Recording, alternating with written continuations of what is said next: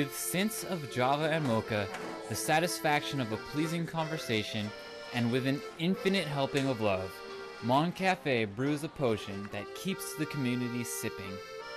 Established in 2005, Mon Café sits on Manor Boulevard, and people are finding out that it is a great place to get a cup of coffee. I come here every day. There's something magical about this place.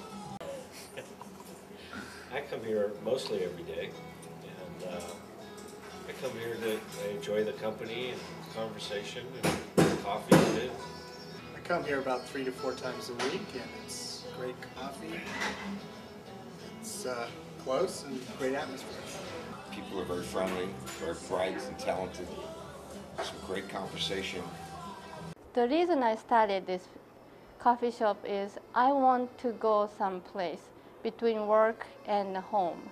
I want to go somewhere nice, having some nice time, and good day, bad day, sad day, angry.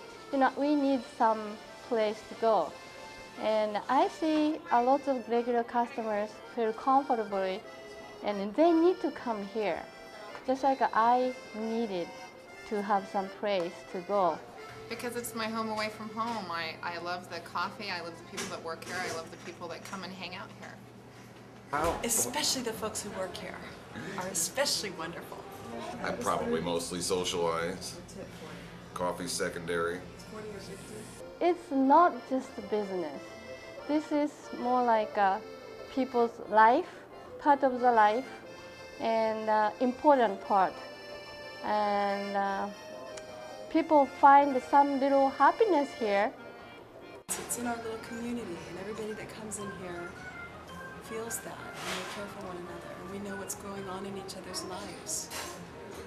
You know, before this place and after this place, my life completely changed, and I found a lot of magic everywhere. It's a little world of magic. It's a little coffee shop. It's a good way to start your day at Mon Café.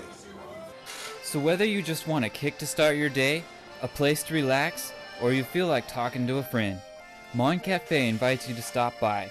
If the coffee doesn't put a spell on you, the community will. Reporting from San Leandro, I'm Curtis Kent.